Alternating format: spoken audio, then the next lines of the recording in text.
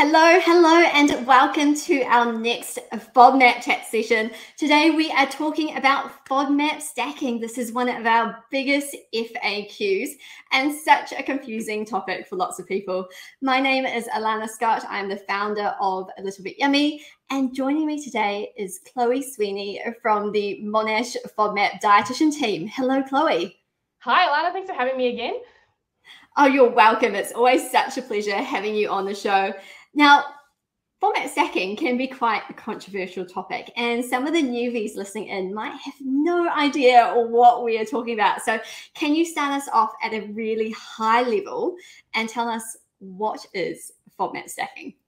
Yeah, sure. So yeah, it's definitely confusing, definitely a common question. So I guess the whole concept is about, when you're eating multiple servings of foods, or you're the green serving of food, that the potential chance of it sort of stacking up and eventually causing you symptoms. So we obviously have these green low FODMAP cutoffs. So it may contain a small amount of FODMAPs, but it's not enough to cause the symptoms. So stacking might be you're eating lots of those little, tiny bits of FODMAPs that don't cause you symptoms, but once you've had a lot of them, it may tip over your tolerance edge and you end up having these symptoms. So it's that stacking of small amounts of FODMAPs to cause a symptom in the end that you weren't really expecting.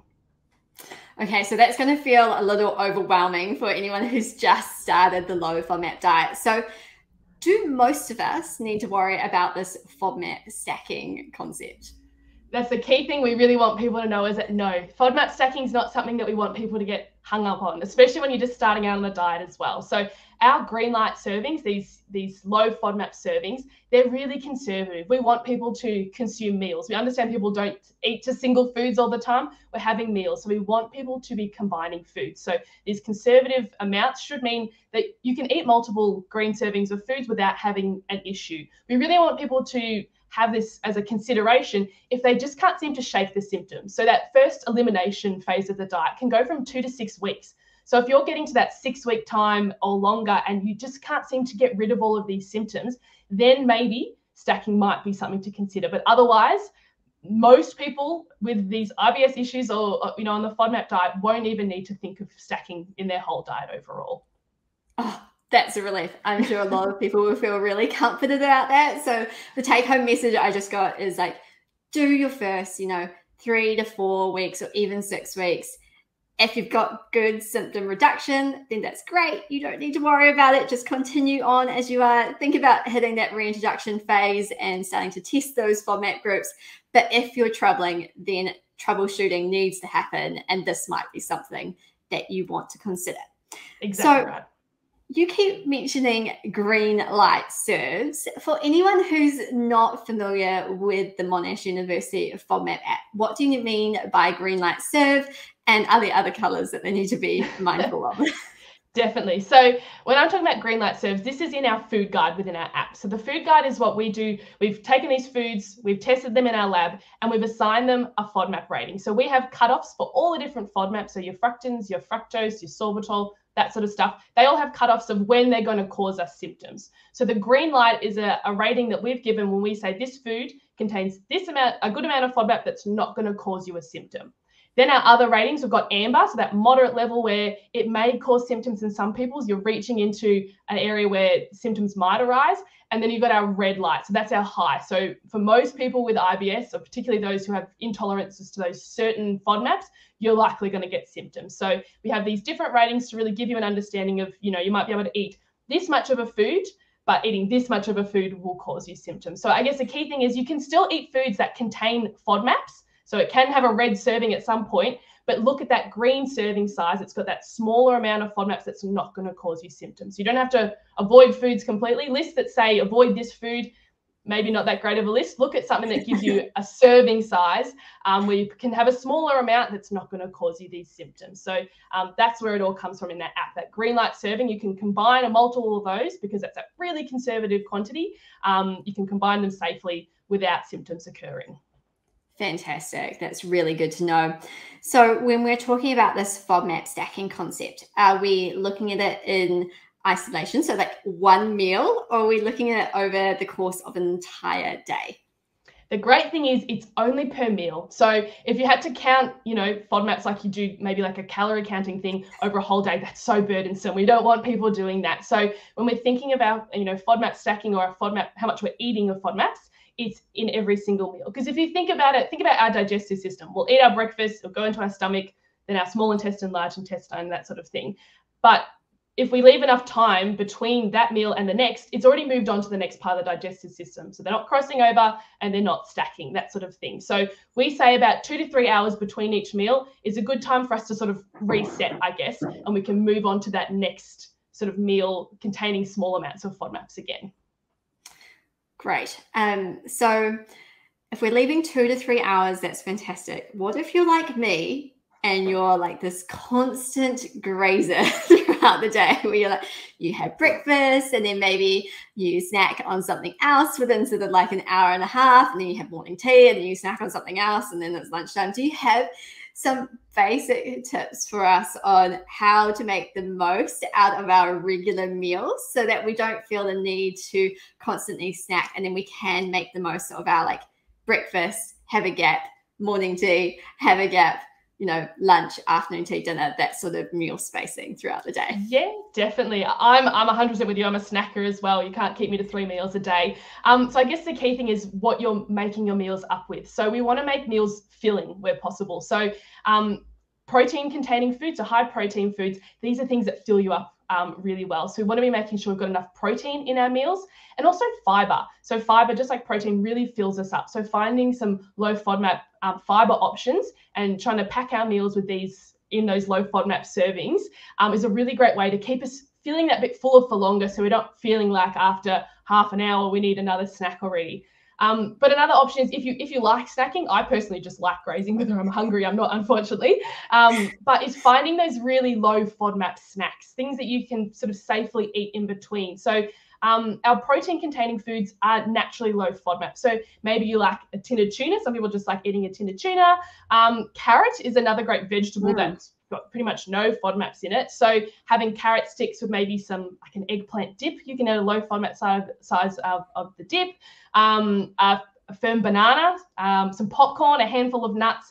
So looking in the app, finding those foods that pretty much only have a green light, and you can, you know, feel pretty safe in having that between your meals and not be triggering symptoms as well, because it's got trace tiny tinsy amounts of FODMAPs, if any at all. So it's just those safe servings in between, or those really filling meals are great ways to get us through the day. Oh, those are fabulous tips.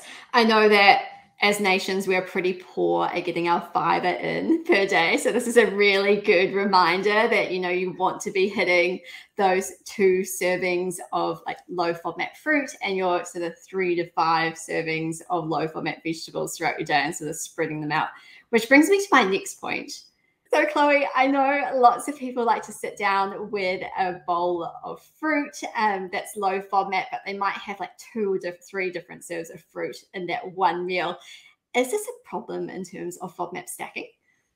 We would really recommend, where possible, sort of spreading your fruit out. So having a few different fruits, but over the day. So save, you know, your serving of fruit for the morning, and then one for your afternoon tea or dessert or something like that, instead of having them all together, because there's a higher chance, I guess, that a problem could occur. If you like having more of a fruit salad type of thing, have maybe half a serve of fruit of each. So like half of a banana, and then, you know, 1 or 2 strawberries or something like that. And then later on in the day, you can have a little bit more. So it's spreading out those sort of serves of fruit. They're great then to have those snacks in between your meals, but also then you're not, you know, having any potential issues of having too much fruit at once either. Those are such great tips, and definitely be careful if you're a smoothie fan, because it is so easy to do FODMAP stacking in the form of a smoothie. So just be mindful if you are still experiencing symptoms and you're having a smoothie per day, that might be somewhere to go and reconsider. And there are low FODMAP smoothie options out there, so they're worth investigating as well. Okay, so my next question for you is, when we are thinking about our meal, you've just talked about, you know, splitting our fruit. We want to have our serves of vegetables per day. And you've also talked about how the app is conservative. So if I was to build my meal and maybe choose my palm-sized piece of protein, so whether that's like chicken, fish, beef, lamb, seafood, or, you know, tofu or tempeh, if I'm going down the vegetarian route, can I then combine that with like a serving of carbohydrates? So that might be, you know, a slice of low FODMAP bread. It could be, you know, some rice. It might be some potato. It might be some gluten-free pasta. And then on top of that, could I add, say, 2 or 3 low FODMAP vegetables in that green rated serve? Would that be considered, you know, pretty standard, pretty normal, and pretty okay from a FODMAP stacking standpoint? Definitely. The key thing we want people to do is we want people to limit as much food as, avoid limiting as much food as possible. So looking for those green serves, it might have a red serve because they might have a few vegetables that have, you know, high FODMAPs and higher quantities, but you could have 3 different vegetables all in their green serves in one meal and be okay. We want people to get, you know, their 5 serves of veggies a day. We don't expect you to eat 5 separate meals with veggies in them. We're happy. We want people to be combining these veggies in one meal and their carbohydrate sort of serve in those green low FODMAP ratings. You can safely put them together without any issues. And then you get, you know, you right nutrition from all of these different servings as well. So definitely go for it. Combine these foods in their green servings. And just remember, your body is going to tell you what you tolerate as well. So if you eat something and I'm not sure, you know, just make a note and you can test that theory when you come back to the FODMAP reintroduction phase as well. Definitely. Cool. Awesome. Okay. So we've talked about some great topics here. I know that we'll have some listeners here feeling overwhelmed going, hello, I'm one of those people who are still having symptoms after, you know, 3, 4, 5 weeks on the diet. What would you say is the next step for those people? Yeah, sure. I guess the key thing is making sure you're recording what you're eating first. So we've got the diary in the app. So write down what you're eating, write down what your symptoms are so you can have a record of that. And then we always really highly recommend, where accessible, reaching out to a dietitian. So we've got a directory of dietitians on our website that are trained by us in the sort of FODMAP diet. And then you can take your food and your symptom records to these dietitians. They can really help you make sense of what's going on. They're really well versed in, you know, the timings of when symptoms might come on, and they're really good at listening to you and figuring out, you know, what feels strange in your body as well. So they can assess whether stacking is the problem. Maybe it's not the problem. Maybe there's something else that's going on that might need investigating as well. So don't feel like you have to do this by yourself. Try and get that help from a dietitian, and also the FODMAP community. There's a lot of obviously great groups on Facebook, our page as well, and emailing us. We're always happy to try and sort of work through things with you as well. And so are people with the same experiences on groups. So reaching out to your dietitian, reaching out to the FODMAP community, getting that guidance, and just know that you're not alone. It is scary when you're going through this phase 1, cutting things out. Symptoms are overwhelming, but definitely just seek support. Don't feel like you have to do this on your own. People can help you figure out whether stacking is the option or is the issue, or whether we need to start investigating other things. That makes really good sense. Your dietitians are your best friend in this point. In this case, they really get to know you, and they get to sort of be that detective for your gut symptoms as well. Definitely. So thank you so much for answering all these common questions today, Chloe. If you are currently listening into us and you have another FODMAP stacking question, then feel free to leave that in the comments below.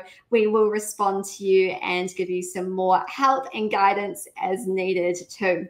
Now, if you'd like to support the amazing work Monash University does, then you can go and download their Monash University FODMAP Diet app from the Apple App Store or the Google Play Store.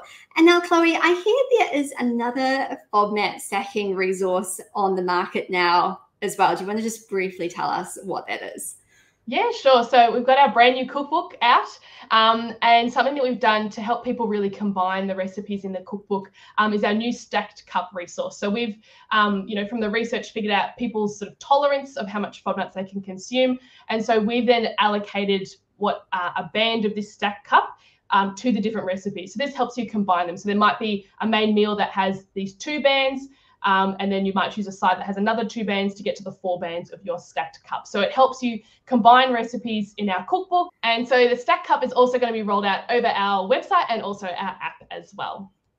Awesome. That's going to be another lovely resource too. Don't forget, if you need more FODMAP resources as well, there is the monashfodmap.com website that has lots of blog articles, recipes, and other tips. And then there is also littlebit.yummy.com, which is full of recipes, resources, and articles too. So make sure you go and explore those resources. Let us know if you have questions, and we can't wait to see you in our next FODMAP chat session. Chloe, thank you so much for your time. It's been an absolute pleasure talking to you. Thanks again, Alana. Bye, everyone.